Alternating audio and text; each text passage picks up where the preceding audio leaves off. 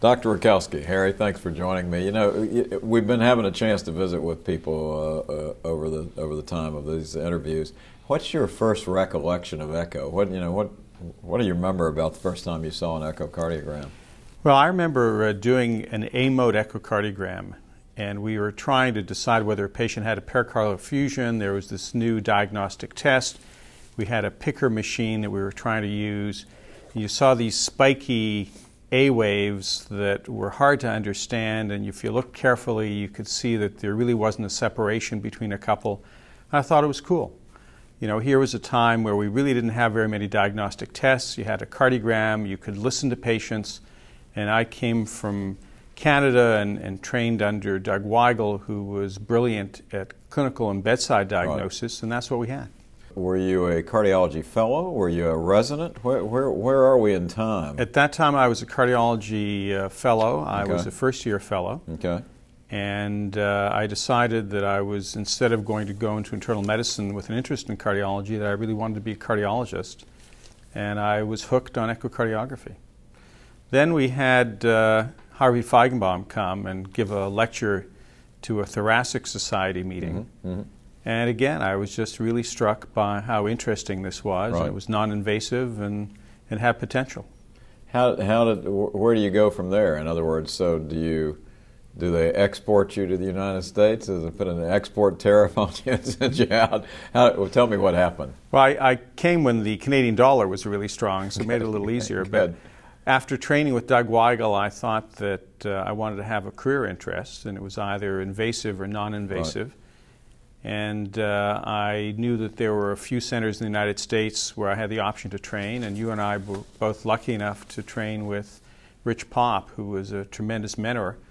And we worked with the original Varian phased array 2D system, which was the first commercially viable system. And you and I had a great time working in that little closet in California and discovering things. Mike Picard we were talking to Mike earlier, and he was talking about, he said, I think that the first echo machine was in a closet, and you were in there. I said, Harry and I were in there. You and I in a closet. I remember we were in there. It was the only place that they had room for. The temperatures got up in the mid-80s, which for those old-style machines that weren't digital was not very good.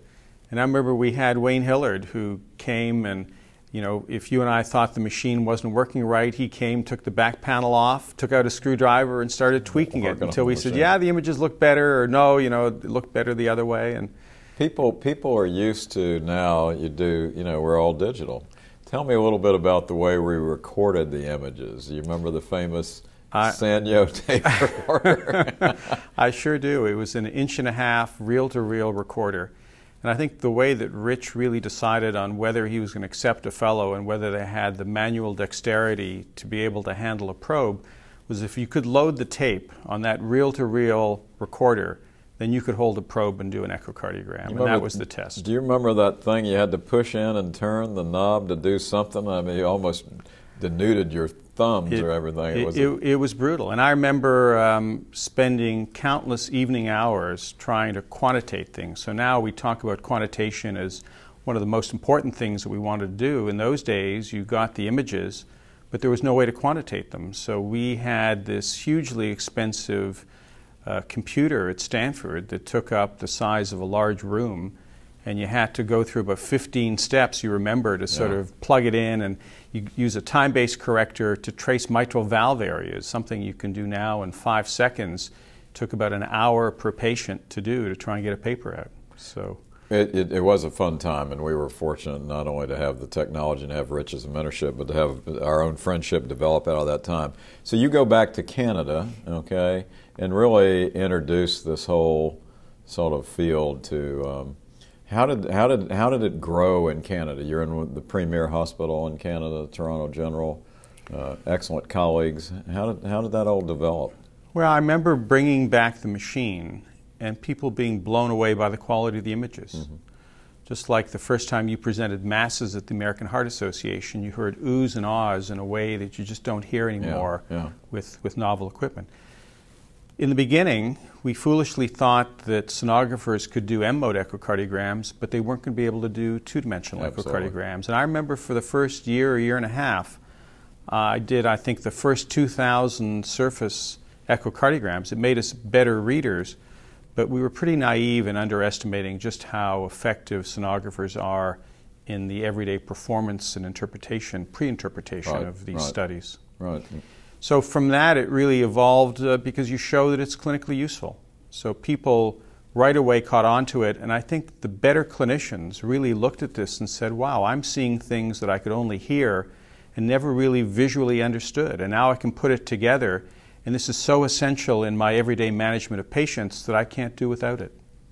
You've had the, you know, you're not only a phenomenal physician and a clinician, but a great politician over the times, but you've also had the opportunity to really get to know the giants in the field. I remember that Rich had you go to some conference that Edler was at and all that stuff, but you know, Rich, Harvey, Edler, what was that?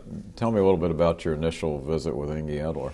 That was really amazing. I remember Inge Edler came and visited Stanford, and then there was a meeting in Lund, Sweden, his hometown, to honor his 65th birthday. That's right. And at that time, his mandatory retirement. And Rich couldn't go. And I remember going along with Art Hagen and a number of other people and lecturing. And I remember the kindness and the gentleness of the man.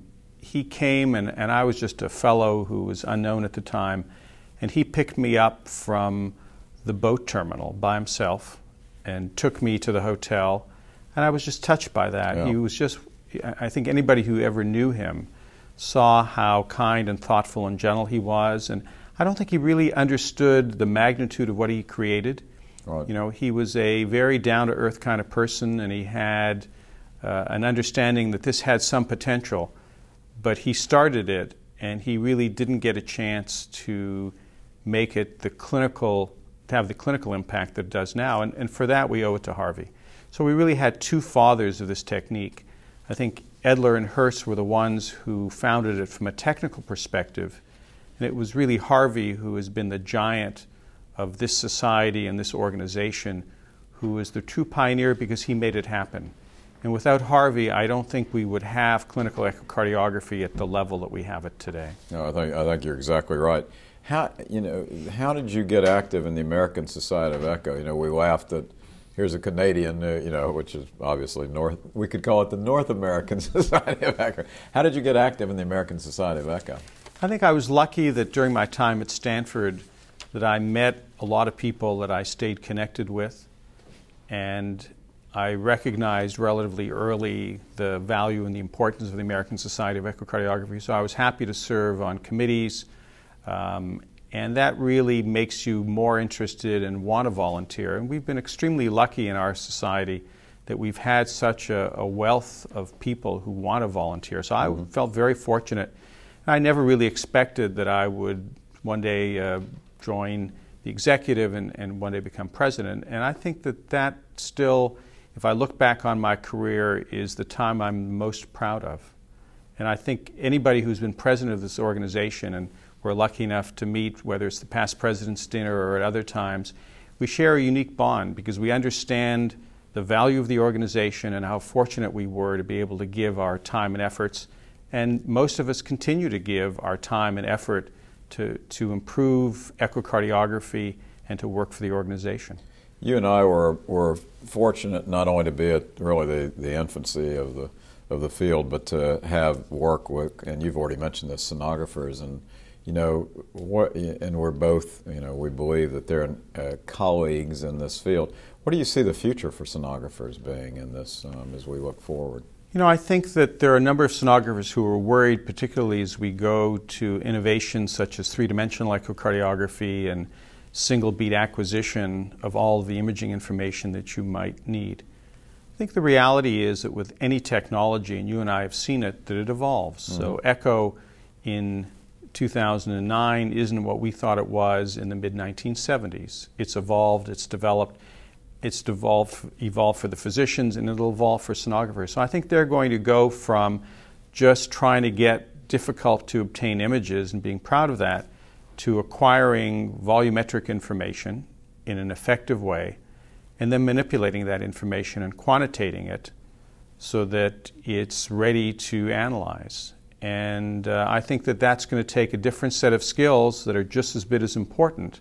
But I think sonographers are going to have to evolve with that. Their training is going to need to be altered, and their role will be different, but yet equally important. You sound very bullish on that. Are you bullish on the future of echo as it impacts the practice of medicine as we know it, and it will change? You know, I'm tremendously bullish on that. Right now, I'm the development director of a cardiac imaging center, thanks to a donation by Peter Monk in the Peter Monk Cardiac Center in Toronto.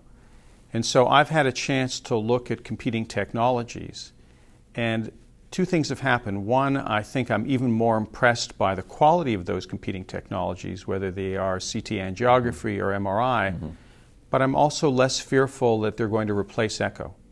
They have an important role, they have an adjunct role, but there is nothing that is going to beat echo in terms of being comprehensive, being able to manage virtually every clinical problem that we have, and to do it simply and quickly and in the least expensive way. So I think these other technologies aren't threatening, but they've also guided us to tell us some of the things that they can do that echo now needs to do, and the technology needs to evolve. And 3D is clearly one of those areas. And I think that 3D will improve to the point that it's more robust, that on a single acquisition we can get very high quality information, we can slice and dice those images, we can do quantitation, and we can do some of the things such as color and strain that currently are a little more challenging to do, and we'll be able to do those very effectively. So I think echo is here to stay and is going to get stronger and stronger. You've had the chance, because you're an outstanding educator, to travel the world. You know, how do you see echo in the world of cardiology? In other words, you've traveled to India, you've traveled all over the world. You know, is it appreciated? Does it need help? I think it's very much appreciated. I think it's appreciated in some countries more than others. And in North America, we have sonographers who perform most of the studies. And as you know, in Europe and in many other countries, it's physicians who do it. And in doing it, they do it in a different way. They may do it in a faster way, a more time-efficient way, perhaps less quantitatively in some countries compared to others. But in every country, it fulfills the same clinical purpose. It helps you manage patients in a way that you can't do without.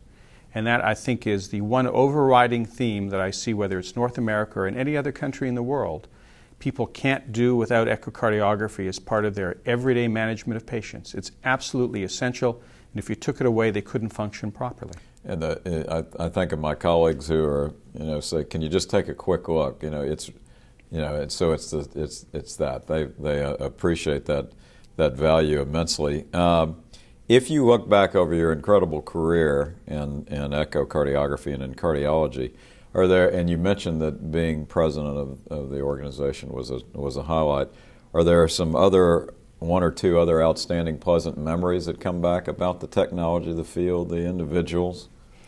I think the memories that come back are the people that you get to work with, whether they're your physician colleagues or sonographers, but also the industry partners. We've been very fortunate to have very creative, thoughtful people who have helped us to advance the field. We can apply that technology, and I think that many of us have been very good at that, but if they didn't create the technology, it wouldn't be there for us to use. Now, we keep pushing them to try and do better. We keep criticizing them sometimes for not getting products out the door fast enough or being robust enough. But in the end, they really have done their job, and they've been partners. And in these days where there's these concerns about the relationships between industry and organization, I remember a Robert Frost poem that I quoted once that said, "Fences make good neighbors." And while there need to be fences between us, we have to remember the neighborly relationship and the symbiotic relationship that allows things to get done and for the field to progress. Super. Well, thanks so much for your contributions and for visiting with us. My pleasure. Always great to see you.